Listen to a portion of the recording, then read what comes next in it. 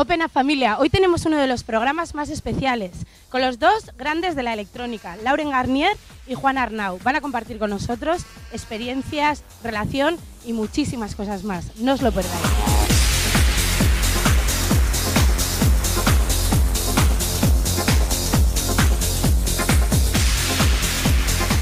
Can you both tell us about your first time you met? No, I don't remember. I was going to say, when was it? For sure, it was at the Florida. I remember very well the first time I came to Florida. It was a long time ago, maybe 18 years ago, 18, 20 years ago. And It's 19 years ago because you came here for the first sonar and then you come to Florida. was it Yeah, after? yeah. Okay, so I came to Florida and I was with Lady B. We did a NEF communication night, and I remember one thing.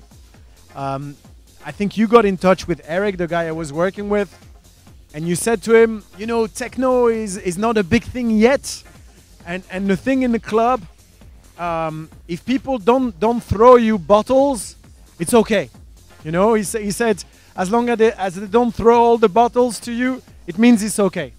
So we came there thinking, fuck, what's gonna happen? And one of the guy with us, I think there was Scanex. I think Scanex was there.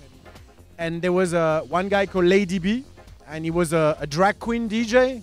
So getting there, and Juan said to us, he said, we had Front 242 last month or something, and then all the crowd sent them bottles.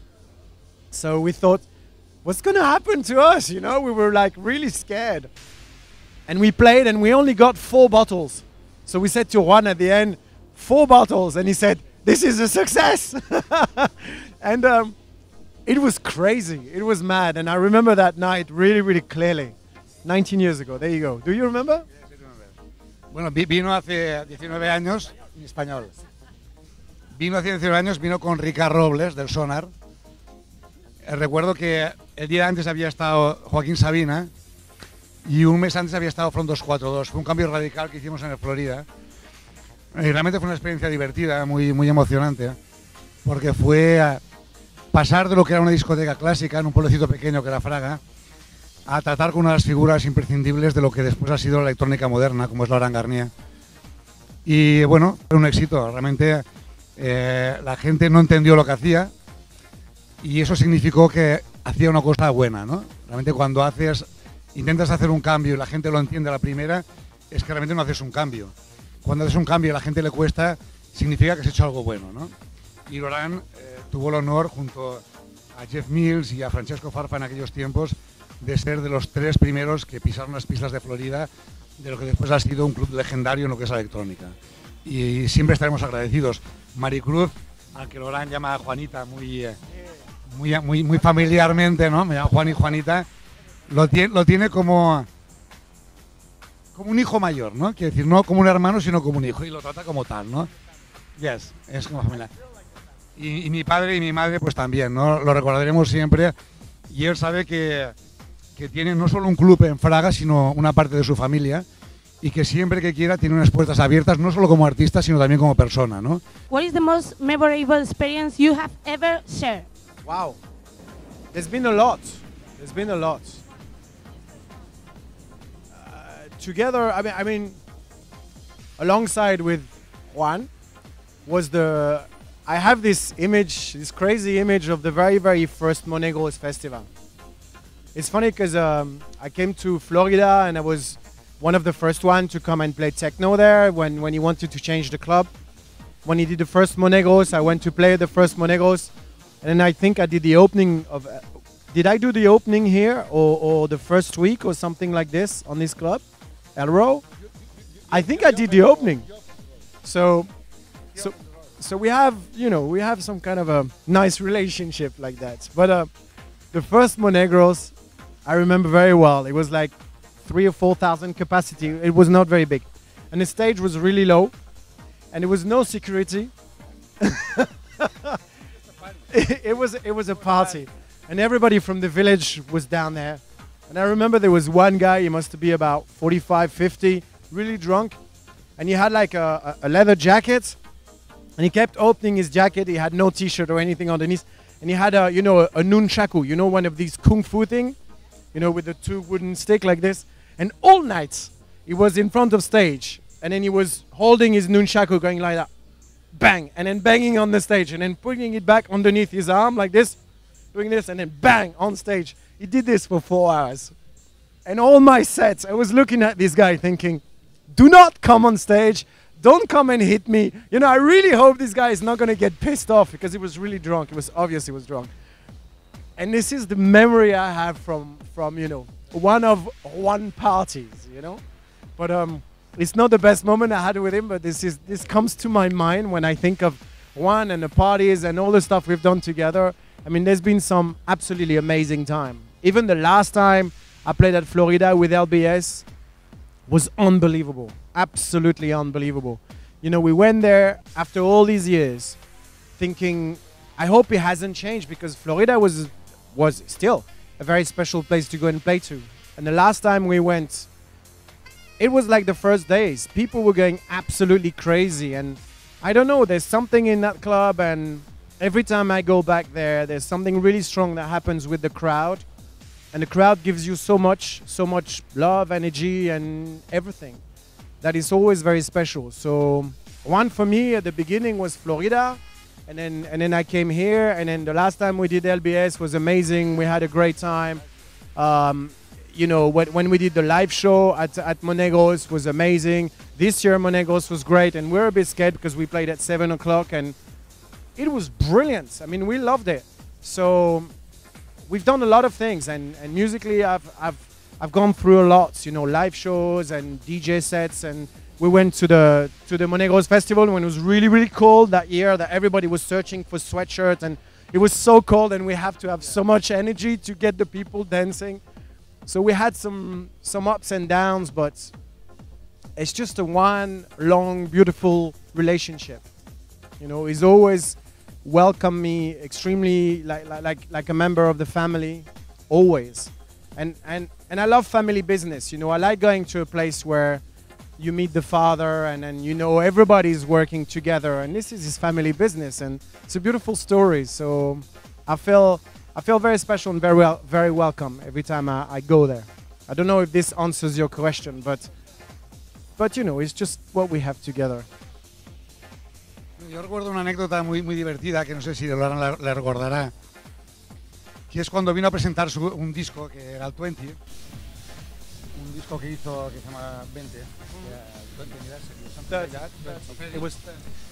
y pinchó en el club durante muchas horas, y al final del set él acabó la sesión a las 8 de la mañana, y mi padre fue a la cabina, estaba allí en la cabina y tal, y le empezó a preguntar cosas sobre el disco, ¿no? Sobre las canciones, sobre el disco, sobre la música. Mi padre en aquel tiempo pues debía tener 79 años, 78 años, y a las 8 de la mañana él estaba súper cansado, estaba agotado. Le contestó las preguntas a mi padre, y al día siguiente me escribió, porque tenemos los correos y tal, y me dijo, oye Juan, no sé si te recuerdas tú, me dijo, oye Juan, vendré a tu casa siempre que quieras, pero exámenes con tu padre por la mañana, nunca más, ¿eh? No quiero que nadie me pregunte más por la mañana. Realmente son los disc jockeys más preferidos de mi padre, y esto de mi padre, no de mi hijo, que también lo es. Y esto para mí me llena de satisfacción, que es decir, cuando oigo a mi padre hablar de Laurent Garnier, una persona mayor, una persona que ahora está pasando unos momentos un poco difíciles, y aún se acuerda, ahora tenemos que llamarle ahora a las 10 o las 11, para decirle cómo está el ambiente, cuánta gente hay, pues para mí me llena de satisfacción, ¿no? Tener un padre al que le tenga que explicar qué está haciendo Laurent Garnier en el club a estas horas, ¿no? Es una satisfacción para mí. What is the most remarkable thing about each other work? La pasión que hace por lo que hace, ¿no? Es una persona que respeto muchísimo, siempre ha hecho en su historia, en su carrera, lo que él ha querido conveniente para él. Yo lo he respetado siempre. Hay muchas veces que yo quería que estuviera en mi casa y él no ha querido. Yo lo he respetado porque sé que ha llevado muy bien su carrera, sé que es la persona que ha compartido mejor su vida personal con su vida artística. Yo lo felicito por esto, porque realmente ha tenido mucho cuidado con su familia, con su mujer, con su hijo. Lo felicito por esto, lo he respetado, y es la persona, yo creo, más cabal, ¿no? Con más sentido común de todos los artistas que conozco, ¿no? Aparte de ser la persona, como te decía antes, que tiene más pasión cuando está o pinchando, remezclando o haciendo un directo, ¿no? Tienes que verlo en los vídeos, en directo, lo que hace, el sentimiento, cómo cierra los ojos, no solamente él, sino sus compañeros en el show, ¿no? Y es lo que destacaría más, es el respeto que tengo hacia él, porque es un gran creador, es un gran músico, es una gran persona, y es por eso que siempre que hay un acontecimiento especial en nuestra familia, tanto en Monegros como en los clubs, como en... que queremos que esté con él, ¿no? Queremos que esté con nosotros. Es verdad. Lo digo y creo que se me nota, porque soy mentiroso, ¿no? Y creo que se me nota que lo digo realmente con cariño y que lo digo de verdad, con sentimiento. Just what I want to say. Just what I want to say is, it's quite true. In my career, I kind of made a lot of turns, you know, twists and turns. I never did the same thing on and on again. I always wanted to experiment, try new things. Sometimes it was difficult, sometimes it was dangerous. I knew that, but for me, somebody that always does the same thing is kind of digging his own grave. I know where my base is. My base is DJing, playing music to other people, trying to make them dance. But besides that, there's much more to do with that. And one wonderful thing, and with the relationship we have together, every time I came with a new project, I'd love to do live with musicians. I'd love to do DJ and live. I'd love to come with a saxophone player. I'd love to come and spin 12 hours. I'd like to come and play funk and soul all night.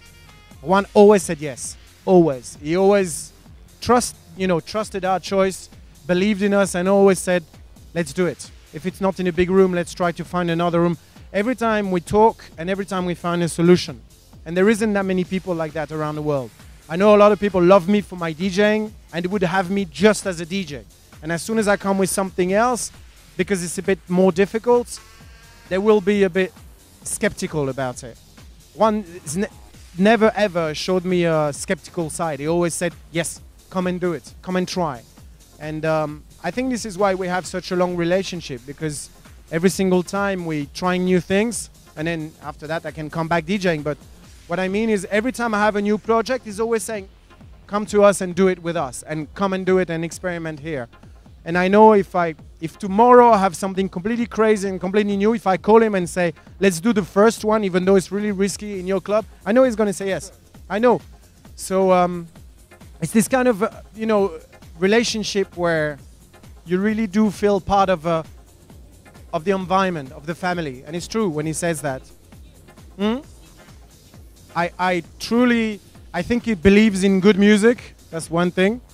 And no, which is not me, but I think we have a special relationship, as he has as well with a lot of other DJs. But since the beginning, it's very rare that you go and play in clubs and you meet the promoter and the promoter is so passionate about what he does. I mean, there's things that don't lie. When you go to a club and every time I go to him, he takes a new picture. And you go to his office, the pictures are there everywhere, And when you walk in a room like this and you see one with Jeff Mills and one with Carl Cox with a big smile like this and one with DJ Rush and one with this and that, you think this guy is crazy. I mean, he loves it. He loves it. And you can feel that, Look at him. He's still there. He's still there. I go to Ibiza, he's there. I go here, he's there. I go to wherever, Florida, he's there. It makes it quite special. It makes this relationship very, very special. And it's nice to feel welcome and to know that there is places on earth where you can propose things and you have people that will go 100% with you. It makes us feel good, especially after 25 years of career. It's not that many of us who are still there after 25 years. And it's nice to still have, to feel that you still have a strong base family where you can go and experiment and do things. Juan, muchas gracias.